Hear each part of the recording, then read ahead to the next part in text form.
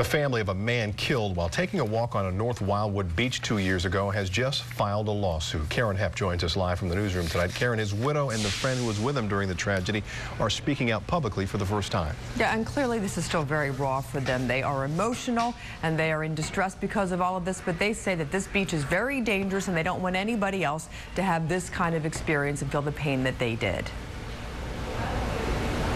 According to witnesses, Brad Smith was simply taking a walk on the beach right along the water's edge with his best friend and their 2 daughters when all of a sudden the beach collapsed. Walking on sand.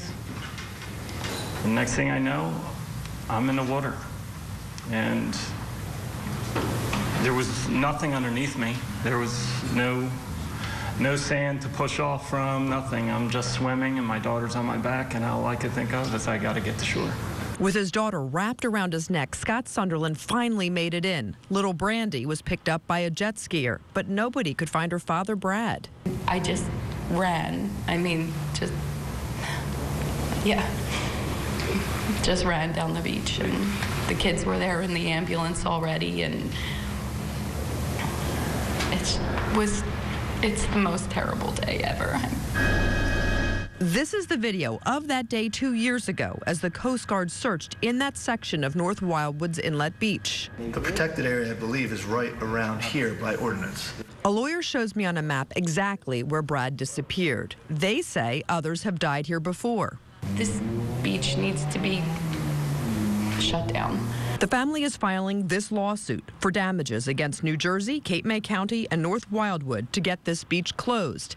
When we checked out the very same stretch today, you can clearly see families strolling in the same spot.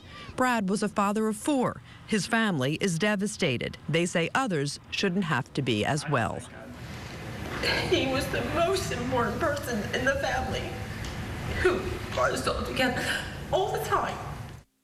Now, we spoke with officials from the city of North Wildwood, and they say that this is a tragic and very sad incident, but they have never had a drowning on a protected beach ever. Now, this is the inlet section. It is an unprotected area. They have signs that are posted that say no swimming is allowed. They even patrol that area. Officials from the New Jersey Attorney General's office say they don't comment on pending litigation. Ian?